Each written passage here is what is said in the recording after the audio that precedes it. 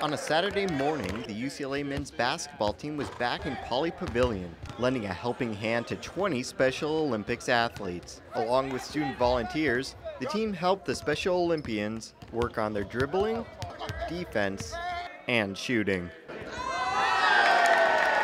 It's good to see those guys come out here and just play, have fun.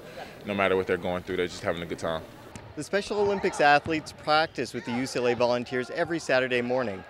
But this practice is special, thanks to the 9 UCLA basketball players and 4 UCLA basketball coaches in attendance.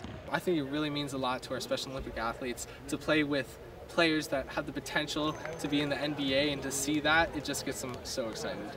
Head coach Steve Alford started his involvement with the Special Olympics in 1984. For this practice, Alford watched intently as his players transitioned to coaches. Well, they did a great job. You know, that's very fortunate. I've said that all along. I got good people. Again, I see what they're giving, but if you talk to them, they're getting more out of this than what they're giving. Although Alford stood on the sidelines for most of the practice, he could not help scouting some of the athletes on the court.